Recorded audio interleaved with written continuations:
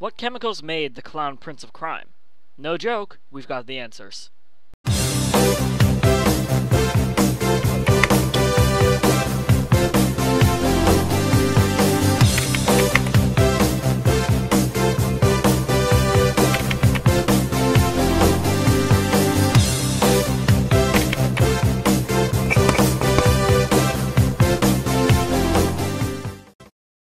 Ring around the rose. Science behind the Joker.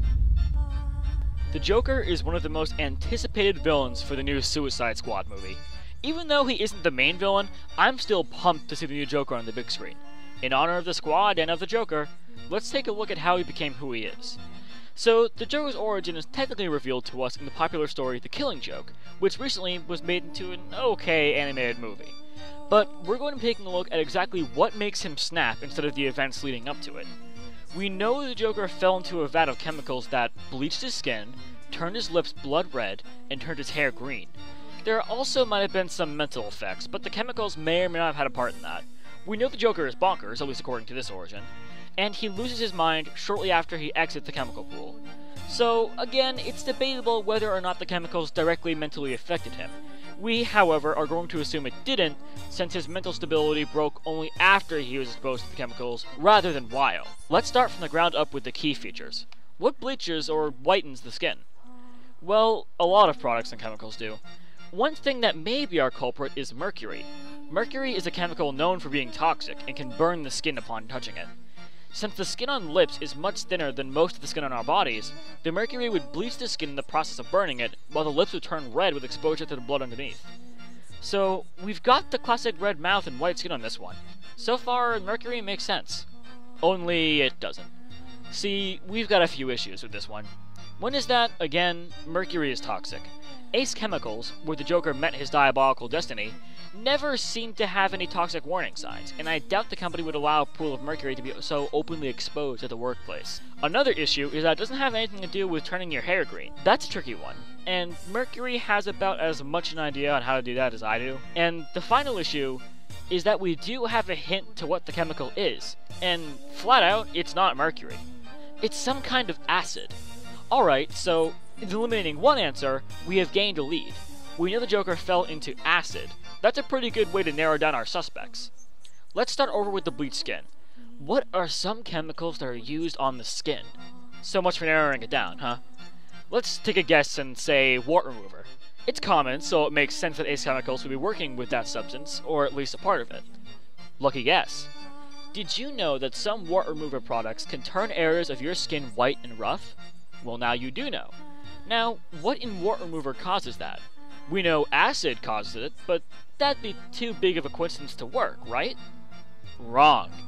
The chemical in liquid Wart Remover that can turn your skin white and rough is salicylic acid. And the reason it turns your skin white and rough? Because the top layers of your skin are dissolving.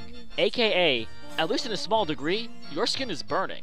And if your skin burned, let's say on your face, your lips would be red, and your face would be white. I think we're starting to see a picture here. But wait, that's a temporary effect, isn't it? They wouldn't sell a product that permanently burned you, right?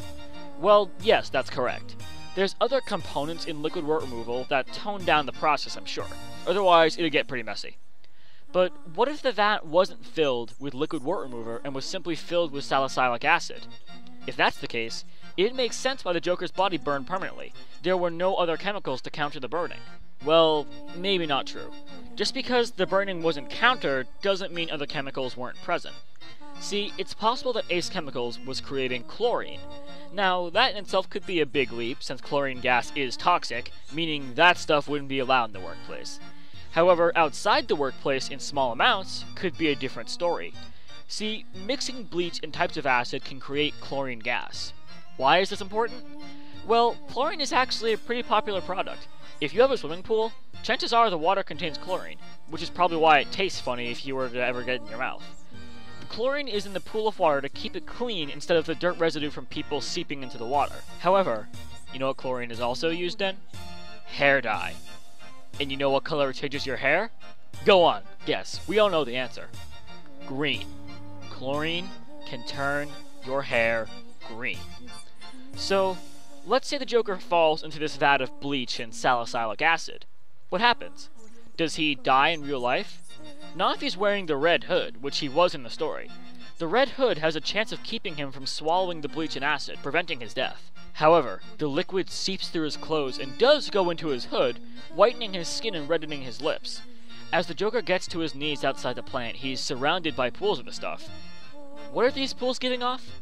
Could it be chlorine gas, or even a small amount of liquid chlorine? Yes, they completely could be doing that. So when the Joker removes his hood, the amount of chlorine is too small to hurt him, but big enough to dye his hair green, and the combinations of all the chemicals make his transformation permanent. So, that's our little look into how the Joker went from the average Joe to the not-so-average Joker. It was all because of some salicylic acid, bleach, and a dab of chlorine to complete his clown-like transformation. Sounds pretty painful to me, but, like always, the Joker found it was a good laugh. Hey guys, hope you enjoyed that special episode of Science Behind Superheroes. If you guys did, make sure to leave a like and leave a comment as for what superhero or supervillain you guys want to see me do in the future. This was the Suicide Squad release special. It is coming out today. I am so pumped for it. I'm probably going to go see it today. I'm recording this like a week before it actually comes out, 2 weeks actually, so I've got no clue. But I probably will go see it when it goes out. I recommend you guys do as well. It looks like a great movie. And again, I am so excited to see the new Joker. I hope you guys enjoyed that movie, and I hope you guys enjoy your day. Have a good one.